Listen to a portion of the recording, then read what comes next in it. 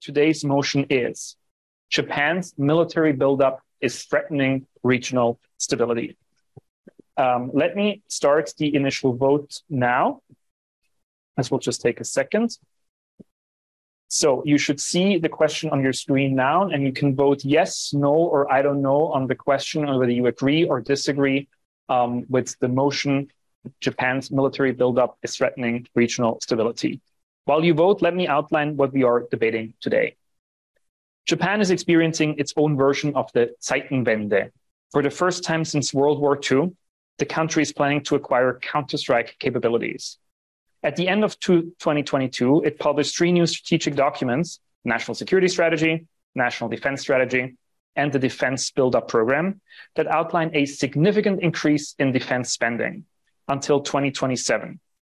The aim of building stronger alliances with new and existing partners, as well as a focus on cybersecurity.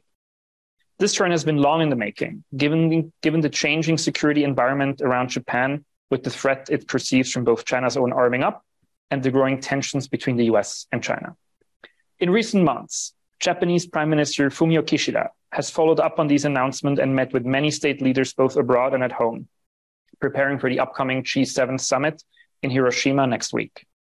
Most remarkably, the relations with neighbor South Korea, which had been bad in recent years, have turned for the better with the second in-person visit and more commitments to cooperate in trade, technology, and security.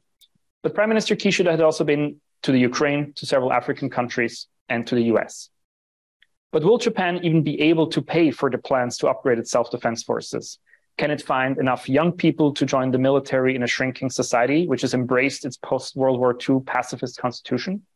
Who's going to deliver the arms required to upgrade its military in times of war in Europe? And will arming up Japan actually deter China or any other regional actor from entering any military action, or might it raise the chances of an accident turning into conflict? Today, we want to discuss whether Japan's plans will lead to deterrence or rather to a dangerous arms race in Asia. Thank you for your votes. We're now ending the poll. There we go. You will not see the results on your screen, and neither will I. We will only look at these results after the second poll at the end. Now it's my great pleasure to introduce our 2 teams debating today, and I will ask our panelists to now turn back on their cameras and microphones. First, arguing on the side for the motion, John Delury was a professor of Chinese studies at Yonsei University and, among many other things, analyst and regular commentator on East Asian affairs, and author of books such as Agents of Subversion, The Fate of John T. Downey and the CIA's Covert War in China, which has just been published, joining us today from Seoul. Hello, John. Hello, great to be with you. And joining him on the team arguing in favor of the motion is Lionel Fatton, who is an assistant professor of international relations at Webster University Geneva, as well as a research collaborator at the Research Institute for the History of Global Arms Transfer at the Meiji University in Tokyo. His newest book is called Japan's Rush to the Pacific War, The Institutional Roots of Overbalancing. And by the way, overbalancing is my new favorite word. Lionel, of course, is joining us from beautiful Geneva here in Switzerland as well today. Hello. Hi, Nico. Hi, everybody. And then on the side arguing against today's motion, we have Yuka Koshino, who is a research fellow for security and technology policy at the International Institute for Strategic Studies. Her research contributes both to the Defense and Military Analysis Program, as well as the Japan Chair Program, where she also serves as the co-host of the IISS podcast series, Japan Memo. Yuka is joining us today from London. Hello, Yuka. Hello, everyone, and thank you very much for having me. And finally, joining Yuka on the side arguing against the motion is Ken Moriyasu, who is the diplomatic correspondent for Nikkei Asia, based in Tokyo, but joining us today from Doha, Nikkei Asia, where he writes about geopolitics in the Indo-Pacific. He's been a correspondent for Nikkei in Washington, D.C., Cairo, Beijing, Dalian, and New York. Hello, Ken. Thank you all so much for being with us here today. Before we start, just as a quick reminder, as in all Oxford debates, the arguments from our panelists may not entirely correspond to their personal views on the subject matter. In fact, we're asking them to argue here for one side, because we believe this helps you, the audience, to understand the issue. If you are a member of Asia Society Switzerland, we invite you to join our debriefing session, which starts immediately after the debate has concluded at 1 p.m. Switzerland time. So you can hear a little bit more from the insights of all of our panelists. With that, and without much further ado, it's now my pleasure to hand over to Lionel Fatton, who will deliver the opening statement for the team arguing in favor of the motion, Japan's military buildup is threatening regional stability. Lionel, you have 4 minutes on the clock. Thank you, Nico. So, whatever the merits of Japan's revamped security posture, which Yuka and Ken will strive to highlight, and I'm sure will do well, transition periods are intrinsically destabilizing in international affairs. And the point is that Japan is triggering one today. I have 3 points to make in this regard. First, Japan's acquisition of counter-strike capabilities implies a new division of labor in the Japan-US alliance. The traditional spear and shield structure was based on the assumption that the United States will provide power projection capabilities, while the self-defense forces will protect the Japanese territory. Now that Japan has decided to acquire its own spear, what message does it send regarding the credibility of the American commitment to Japan's defense? What if would-be revisionist countries take this as a sign that the alliance is riddled by mutual distrust? Moreover, while Tokyo and Washington are negotiating a revamp of the alliance structure, which could take years and prove bumpy, the combat readiness and deterrent power of their security partnership may decline, even if temporarily, and invite revisionist moves on the regional scene. This is particularly concerning today in view of the growing tensions in the Taiwan Strait and the Korean Peninsula. Lastly, the fact that Japan has not handled power projection capabilities since 1945 implies that Tokyo will need time to establish the operating procedures and develop the operational culture required for the proper use of counter-strike capabilities. This may result in destabilizing reactions by Japan to regional contingencies, especially Chinese gray zone operations and North Korean missile and nuclear gesticulations. Second point, Japan's ambition to double its defense budget by 2027, becoming the third largest worldwide, will lead to a significant modification of the East Asian geopolitical environment. Such a rapid and drastic modification of the regional environment is by definition destabilizing, because other actors will have to adapt to it. In the short to mid-term, Japan's rapid development of a more muscular security policy may come too late and too strong. Instead of strengthening regional deterrence, it may invite revisionist moves triggered by a better to act now than later logic. As an example, particularly problematic will be if China thinks it is already strong enough to coerce Taiwan into unification, but perceives Japan's growing military might as sparking a closing window of opportunity. And even if no revisionist move is incited in the short to mid-term, in the longer run, the emergence of Japan as a strong regional security actor will likely result in the deepening polarization of the East Asian security landscape. The crystallization of geopolitical blocs, China and North Korea, Russia on the one hand, US, Japan, and potentially South Korea on the other, will raise tensions along the fault line with potentially highly destabilizing consequences in the Taiwan Strait and the Korean Peninsula. Third and last point, Japan's emergence as a strong regional security actor implies its weakening as a stabilizing pole of the East Asian system. A pacifist Japan focused on economic and civilian power was the anchor of the East Asian economic miracle and a central pillar of the East Asian peace. The country contributed heavily to the economic development of the region, and at times even paved the way for mending ties between opponents. For example, the modus vivendi found in the 1970s between Washington, Beijing, and Taipei would have been much more difficult to find without the so-called Japan formula providing the template. An increasingly security-focused Japan will have destabilizing consequences by negatively impacting its ability to play this role of innovating and influential broker and stabilizer of regional dynamics. Thank you very much, Lionel. Right on the clock, 4 minutes. That was fantastic. Thank you so much for this.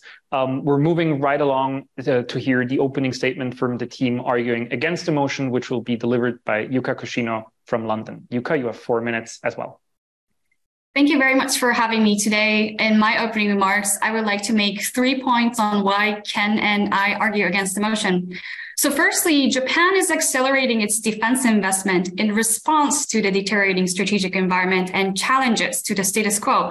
A lot of people forget that Japan is in the frontline state to deal with the three of the world's major security challenges, China, North Korea, and Russia, that Leon has just laid out. But since the 21st century,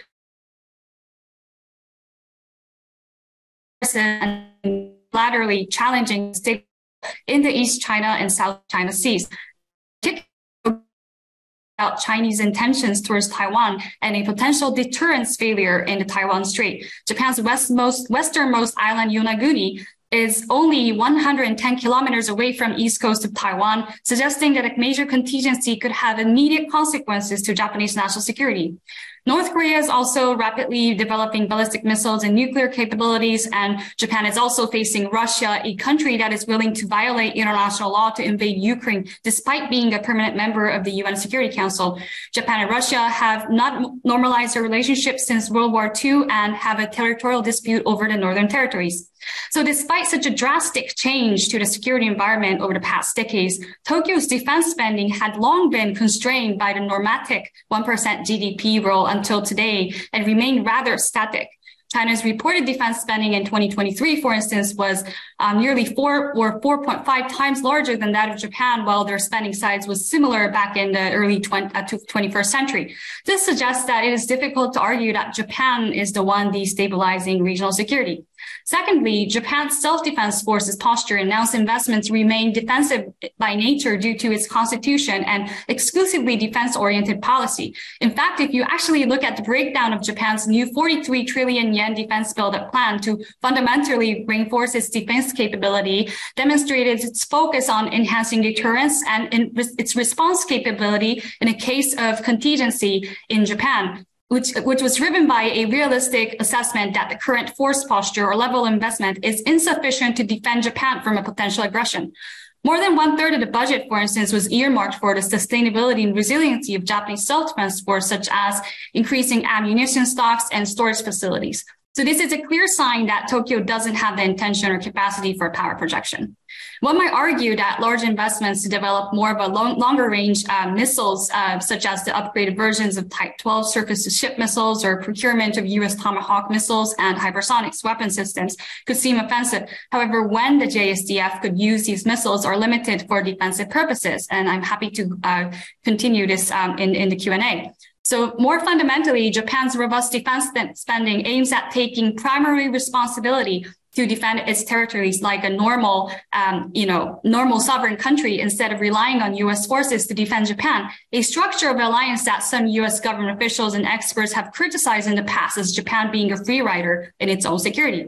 So from a regional point of view as well, Japan, which could defend itself, is critical for regional stability because it allows the U.S. to focus its resources in other parts of Asia to enhance deterrence.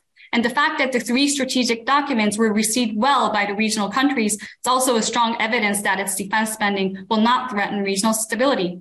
And finally, and most importantly, it is important to put defense in the context of Tokyo's overall security strategy to pursue regional stability. The end goal of Tokyo's security strategy is to maintain and develop a free and open Indo-Pacific region. And the 2022 National Security Strategy clearly states that Tokyo will proactively shape a desirable security environment for Japan through vigorous diplomacy, and that defense will play a supporting role for Japan to implement and pursue such a diplomacy. So I'll end my opening comments here. Thank you very much. Thank you so much, Yuka-san, for that opening statement arguing against the motion. And we'll move right along for the first rebuttal from the team arguing in favor of the motion, which again is 4 minutes and will be delivered by John Delury joining us from Seoul. John, you have 4 minutes. Okay, thank you, Nico. So, our colleagues have made a number of important points here, but if we start with sort of the premise, the premise that I heard is that, if we boil it down, Japan didn't start this problem. Japan is not the cause of instability in the region. It's China, North Korea, and Russia. And Lionel may differ, but I don't think we're really quarreling with that point. The question is not who started it. The question is how to de-escalate the situation and restabilize it. And that's what we're being asked to debate. I think what we're getting from the other side is an argument that we're all familiar with of deterrence. And I think of it as, there's the debate over is the glass half empty or half full. The deterrence argument is no matter how much you pour in that cup, it's never enough. It's never full. And we're hearing that argument. When you see this projection or commitment on the Japanese government to this dramatic increase in defense spending, really unprecedented, as Lionel pointed out, since 1945, where does that stop? If there's a 26% increase for next year, based on the current situation in which there is not military action in the Taiwan Strait, in which North Korea is continuing to do what it's been doing actually for decades, or at least a solid decade of missile testing, where does this end? And I'm afraid that the argument on the other side is it really has no end. You just keep spending more on defense, and you encourage basically all actors to play more on defense, and you're stuck in an endless spiral that we describe as a security dilemma. And that brings me to kind of the second key point that I want to pull out and dispute and try to rebut, which is, this idea that the region welcomed this, or obviously some countries in the region welcomed it. And I think at a superficial level, that would be true of, the country I'm in, South Korea, at least the South Korean government. Again, in Q&A, maybe we can talk more about what I would describe as the real state of the relationship between Japan and South Korea, which remains incredibly complicated. And we shouldn't let the symmetry deceive us. But putting that aside, when we talk about the region and how the region is responding to Japan's military buildup and its projections for this dramatic increase in its military buildup, what are the real countries we need to be paying attention to? Of course, Washington is going to welcome this. And okay, Seoul the government is welcoming. But if we look at the countries we're worried about, which is China, North Korea, and Russia, then the question that we're posing here is this increase in military hardware in a range of counterstrike capabilities that, again, are quite new, quite unprecedented ground for Japan, is that going to deter these countries and stabilize their behavior, or is it going to actually accelerate us in the direction of risk? And I think that if we carefully look at North Korea, if you monitor North Korean media, North Korea pays a lot of attention to Japan. Japan is regularly featured as part of North Korea's threat perception, and North Korea is going to match what its neighbors do.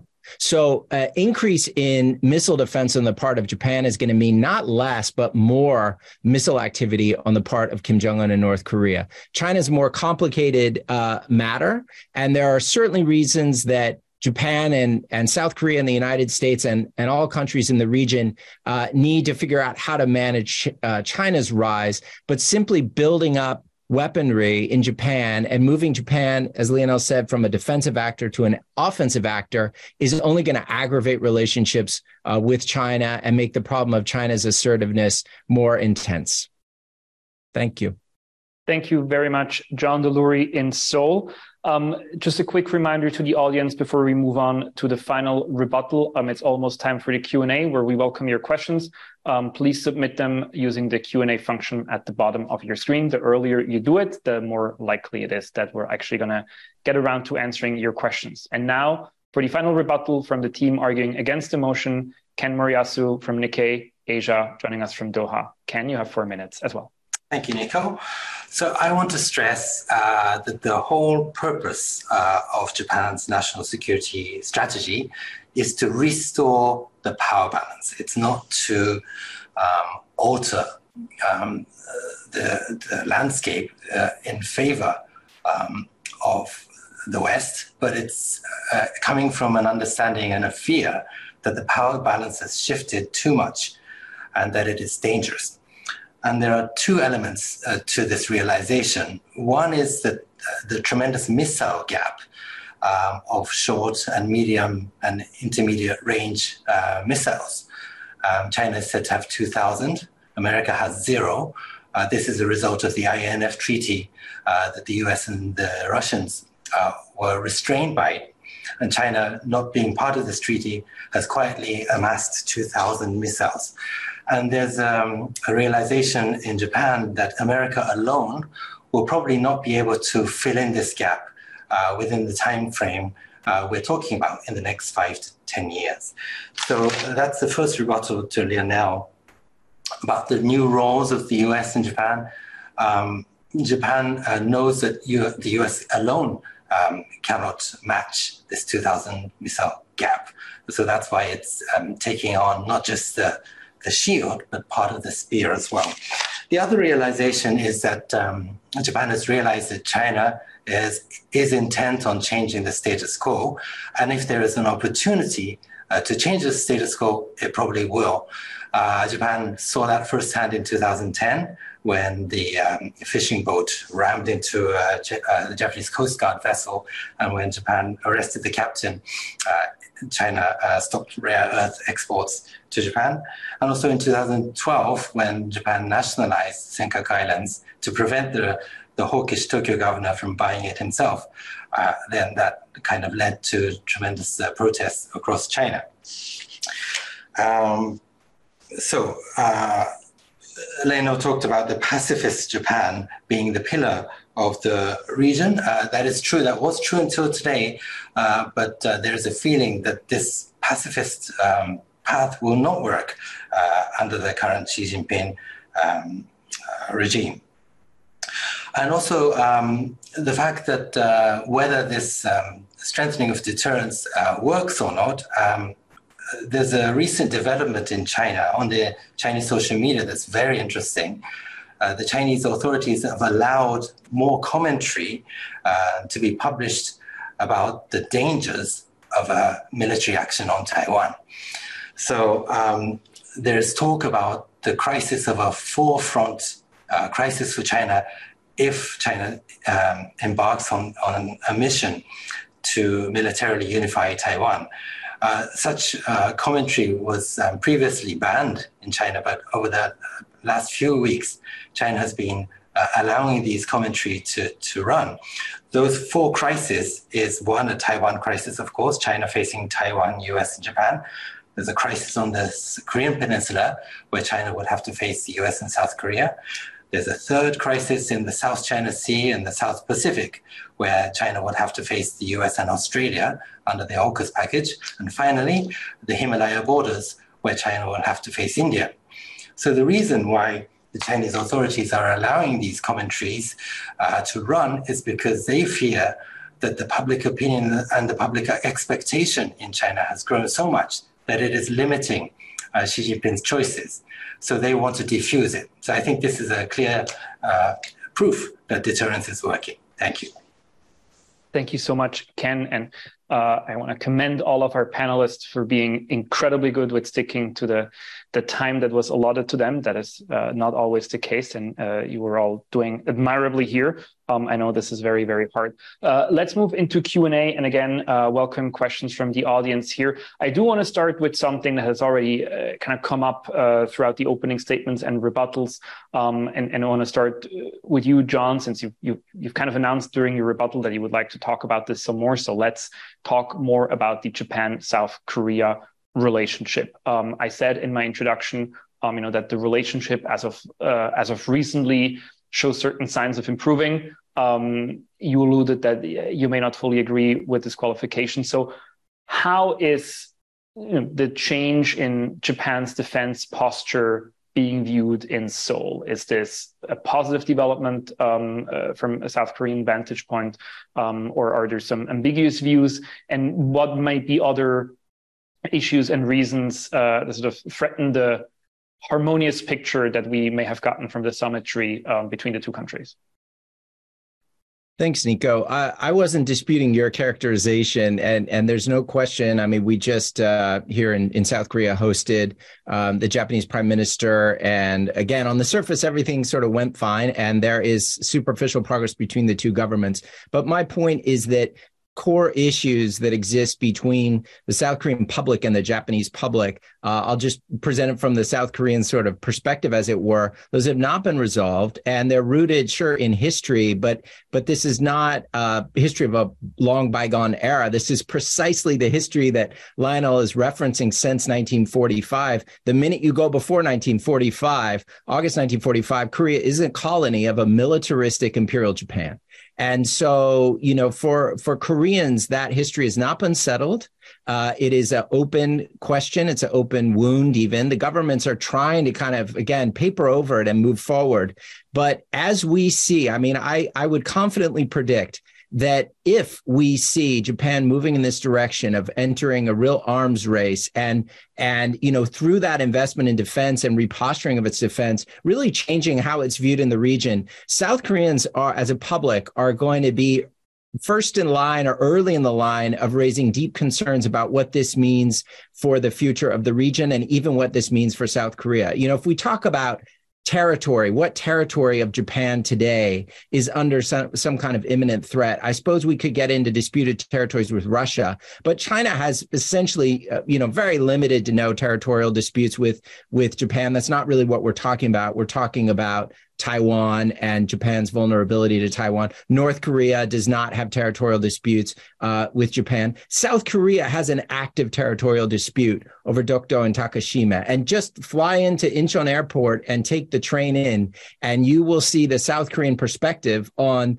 the island of Dokdo is ours, with historical proof to back that up. So these issues are not close to going away. And the further that Japan goes down what is essentially a militarization path, the more that you're going to see South Korea raising really serious concerns and essentially seeing it as destabilizing. Thank you. Over recent weeks and months, as you know, sort of the internationally, those three documents that have come out of Japan have been discussed. One topic that I've seen covered again and again is that there's a fairly clear chance that the Japanese self-defense forces, the SDF, may not actually be up to the job that is being asked of them. You know, we read of budgetary issues, we read of issues of just not having enough people. So Yuka, I want to ask you, you know, sort of in how good a shape are the Japanese self-defense forces? Right? Is it even realistic that they can deliver on this buildup that is being planned now? Can they recruit enough people? Can they train those people well enough in a country that is aging and that has sort of adopted a pacifist stance? Is that even realistic? Is not sort of a strategy that's doomed to fail because of these internal factors already? Sure. Maybe I have several points, but I think I'll start from the fact when I mentioned Japan's new kind of JSDF's posture is based on realistic assessment, is, you know, we talked a lot about Japan's capabilities and missile developments, but, you know, it's not just about adding new capabilities. It's also about, you know, improving jointness of the self-defense forces. So there's a lot of things that you can do in the operation. So what was really interesting, what was really important about the new strategic documents is that Japan also released, alongside a national security strategy, a national defense strategy, which is based on Japan's assessment and also exercises and simulations in-house, actual warfighting on how Japan will fight if there will be a major contingency or aggression in Japan. So the new strategy is based on how to fight rather than the previous version of Japan's, you know, national defense documents, which was called the National Defense Procurement Guideline, which only kind of, you know, which was a document that would inform the public and the government about, you know, what the size of the Japanese self-defense forces was. So that kind of major shift in shift in how Japan approaches its budget and defense capability is already an important you know, factor, and so that itself is very important to strengthen and prepare the Japanese self-defense forces. And in terms of the actual, you know, personnel, of course, you know, we've been seeing almost like every week about how significant this demographic and structural challenges for Japan and what that might mean for the Japanese self-defense forces. But that was also that such concern was also quite prevalent in the new national security documents, and we've seen significant increase on R&D, especially around new domains, cyberspace and electromagnetics, but also on technology developments around also investments in autonomous technology. So this is also an area that the Japanese self-defense force has been focusing on when it is already facing major recruitment challenges. So how to make its assets more autonomous and how to train Japanese self-defense forces to be able to use these new type of assets is a new task for the Japanese self-defense force, which was also earmarked in the Japanese budget. So of course there are challenges, and again, like doubling the defense budget itself is going to, and how to actually implement that at pace is a big task for Japan. But at least the document itself signals that Japan is trying to change the shift its way of approaching national security to address these issues. I'll stop there. Thank you, Yuka. Lionel, from the 3 points you made at the very beginning, one that I found very interesting is the last one you made, which was that the new defense posture in Japan, the military buildup, would inevitably end up sort of weakening Japan's role as an economic anchor to the region, which has been, and I think, again, this is probably not a disputed point in this round here, which has been incredibly important and beneficial to the region over the last few decades. And I do want to, for the sake of discussion, take issue with that statement and ask you, why is it so clear to you that Japan can't do both? Like, what is there? There's not necessarily any evidence that a country couldn't be an economic anchor to a region while also having a strong self-defense. All right, thanks for the question. Well, I guess my point was more about the geopolitical alignment or the margin of maneuver Japan will be left with if it focuses politically on basically becoming a regional security actor. Because Yuka mentioned about the 3 documents. I mean, one of the key aspects in these 3 documents, especially the national security strategy that I have seen, is really the now a Japan that is openly saying, well, we will shape the regional environment. So we see that with the first strategy, to be honest, in 2013, but it was pretty vaguely worded. Now we have a strategy in which Japan seems to be assuming the role of a shaper of the regional environment. What I'm worrying with that is that Japan is basically aiming at becoming this shaper of regional dynamics, but with a very strong anchoring to the US alliance. Of course, in terms of defense strategy, there is absolutely no doubt that Japan needs to reinforce the alliance with the United States. The problem I see is that the polarization of the international system that we have seen accelerating since the war in Ukraine, and in Europe, it is now crystal clear that the continent is polarized, is slowly spreading toward East Asia.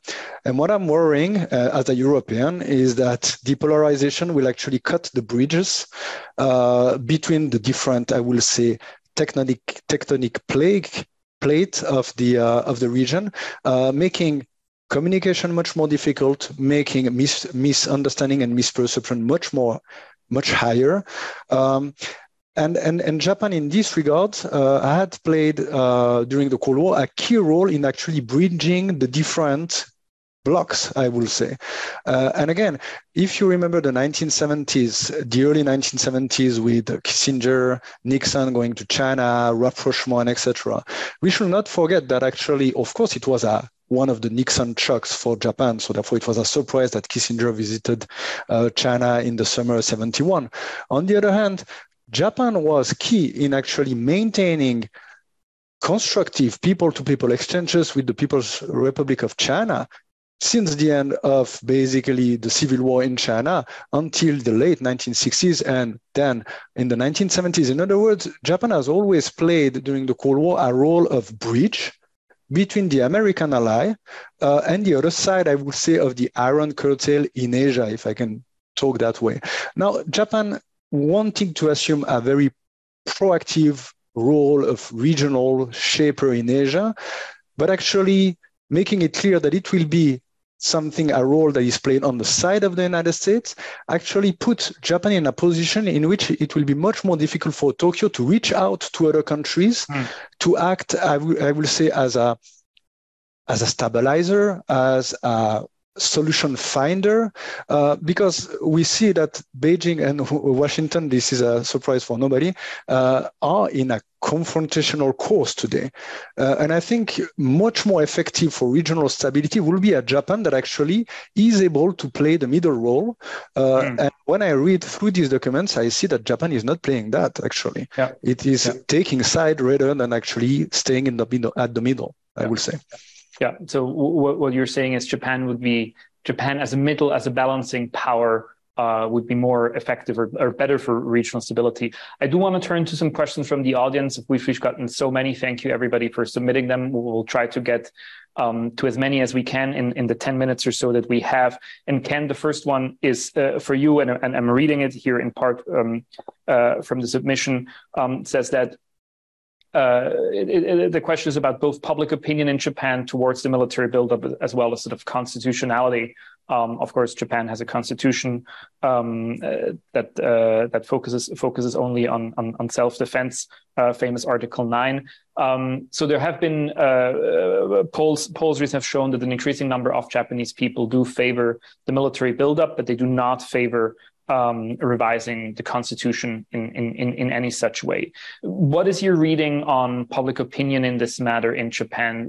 To which extent is the Japanese population, still behind the plans that have been outlined? Wherein is there sort of a red line that both in terms of public opinion and constitutionality, Japan will or should not be able to cross when it comes to defense posture? All right, thank you. So the conclusion first, Japan will probably not change the constitution or Article 9 because it doesn't have to. In 2015, Prime Minister Shinzo Abe implemented some new laws that interpret collective self-defense in a different way. Now, Japan can help America in its battles because America is crucial to Japan's defense. Until then, Japan could only use its self-defense force to protect the Japanese territory. But under the 2015 law revisions, now Japan can fight side by side with America if America is in crisis. Going back to the basics, the core of Japan's security strategy, to make it very simple, is to make sure that the US is committed to defending Japan. A visible example of that is the US military bases in Japan. There are 55,000 American soldiers based in Japan, which is the largest contingent anywhere in the world. So it's crucial for Japan to make sure that America stays in Japan because that's the best defense. And how to do that is to show that Japan is willing to fight. Japan took lessons from both Ukraine and from the Afghanistan situation. When the Afghanistani troops were no longer willing to fight, then America was not willing to fight. But if, like in Ukraine, if Ukraine is willing to fight, then America, along with the NATO allies, is ready to support. So Japan took lessons from that. And part of the buildup is to show, is not necessarily to invade China and take Chinese territory. It's more like showing the US that Japan is committed to defending itself. Also, the other side of the strategy is to build a coalition of like-minded countries to encourage America to stay in this region. There was some topics of can Japan sustain the budget and have the personnel to build this military state. Well, of course, the goal is not to build a military state, it's to show America that we're committed and also to build a coalition. And the reason why Japan is willing to spend more money is because the international order, the free flow of trade and energy is crucial to Japan to sustain growth as the population declines. If Japan is worried that if China is allowed to build a new order that centers not around international rule of law, but the size of the country, then China might use its clout to, for instance, tell the Southeast Asian countries, if you want to be part of my sphere, then don't do business with Japan, until Japan also bends its knee too. So that kind of new order will hamper Japan's growth. That's why Japan is committed to building these deterrence capabilities at this stage. Thank you. Thank you very much, Ken. And I think you raise an important point here also with the role of the U.S., which of course is incredibly important here, and with your argument that a part of what Japan is doing is also to be perceived as a signaling towards the U.S. that Japan is willing to do its part. And so I want to bring in another audience question, and John, I'll put this to you because I saw you typing an answer to a similar audience question earlier, but maybe not everybody has seen this online. So is part of what's going on here, and it's part of the reason why Japan sort of feels compelled to build up its military and to alter its defense posture, also that, quite frankly, the US has become a less reliable partner in security for the country than it was maybe 10, 20 years ago. And there may be certain worries that depending on who's president in the US come late 2024, that reliability might decrease even further, right? So is that also kind of is one of the shifts that we're seeing that sort of has triggered this also just a less reliable security partner in the US? Thanks, Nico. Yeah, no, I think that's right. I mean, I think that the specter of a future President Trump, which was mentioned in the Q&A, I can certainly say here in South Korea is something that is factored in, if not in public statements, then in private conversations. It's just a reality that the rest of the world has to sort of deal with, because that was very destabilizing, in particular for U.S. allies, since you had a U.S. president who was quite openly either mercenary or negative in his view of alliances. So just like I think Lionel and I are sympathetic to Japan's quandary in that you have a region which, I mean, South Korea, again, to use example here, is spending a lot, I would say too much. If we were debating that proposition, South Korea is building up too quickly and spending too much on defense. So no one is arguing, we are not arguing Japan is to blame or the cause of this. And again, it's very understandable that Japanese strategists are concerned about long-term U.S. reliability. The question is, how do you handle that?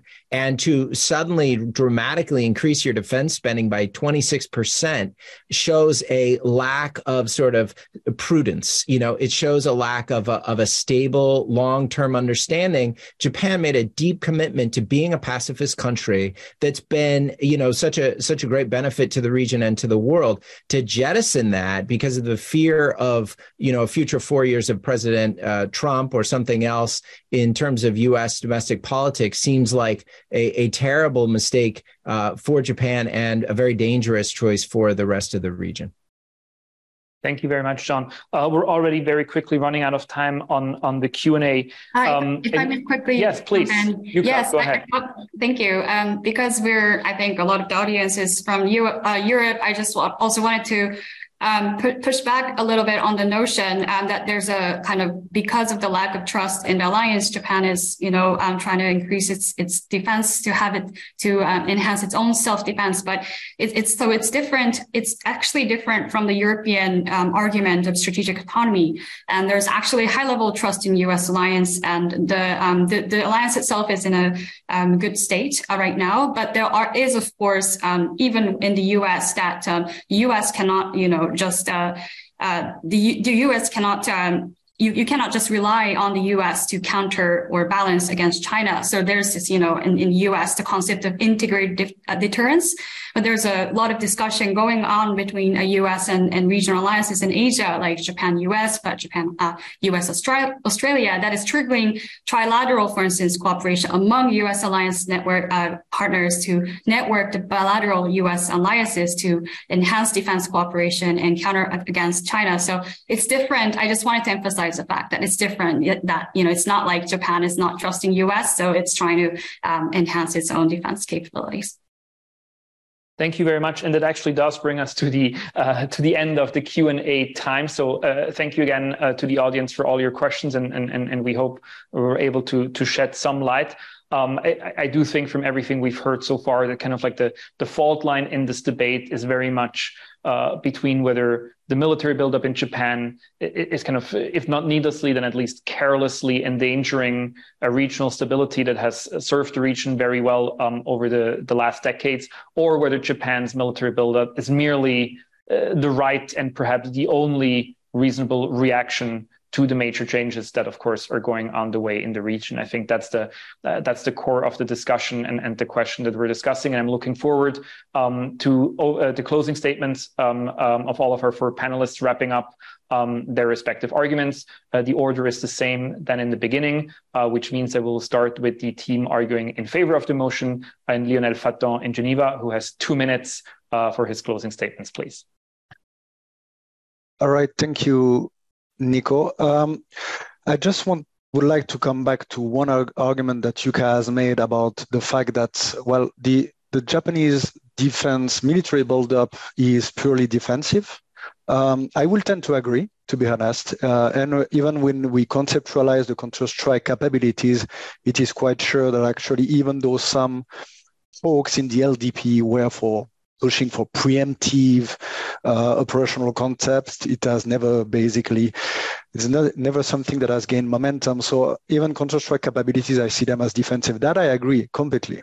Now the point is that it's not that important whether the intention of Japan is to build in a defensively oriented manner. It's rather a matter of perception from the other countries that are to be deterred by the Japanese military buildup. And here I will be much more cautious about basically saying, well, Japan perceived Japan military buildup as something that is purely defensive.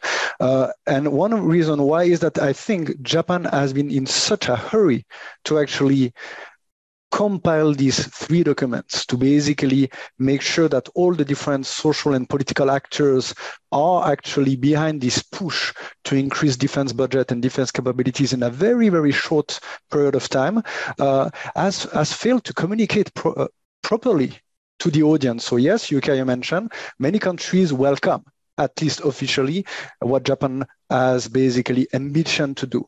But let me just take an example, what I see extremely problematic for the regional stability. You aim to deter China from revisionist move, being in the East China Sea, the Taiwan Strait, and etc. But you do not provide any alternative to China to military competition. In other words, you build up. You basically prepare for war, but you do not say China, well, if you do not move with revisionist intents, then we have an alternative that is much better and peaceful. This is a point that Japan has not made, and I think because Japan was too much in a hurry to develop its military power, forgetting diplomacy. Thank you. I have to thank you very much.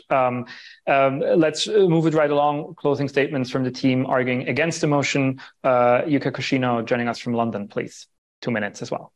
Sure. Thank you very much. I think I would like to tackle the 2 remaining arguments around one on, which is actually changing the geopolitical environment or the status quo. And again, I think my partner Ken has made it very clear that the purpose of Japan's military buildup is to restore the power balance. So I think we heard several arguments from the group that was for this motion that, this is the most significant military development since the post-war period that will change the balance of power. But I would argue back saying that it's China actually that has changed the status quo and Japan not doing enough over the past decade, even despite for instance, double-digit increase of defense spending in the 2010s by China. Japan keeping very static defense. So the rush itself is kind of the fact that Japan is trying to play catch up. So I think it's still not convincing to hear that, convincing in terms of that Japan is kind of rushing or overbalancing against China. It was actually inefficient.